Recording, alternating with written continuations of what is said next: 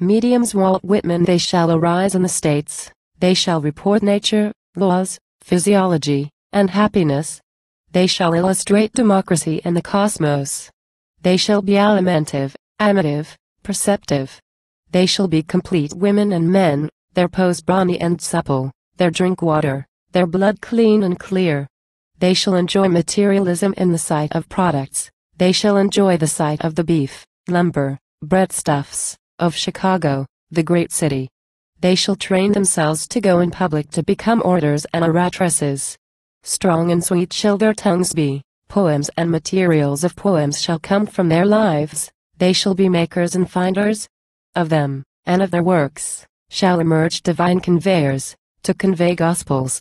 Characters, events, retrospections, shall be conveyed in gospels. Trees, animals, waters, shall be conveyed. Death, the future, the invisible faith, shall all be conveyed.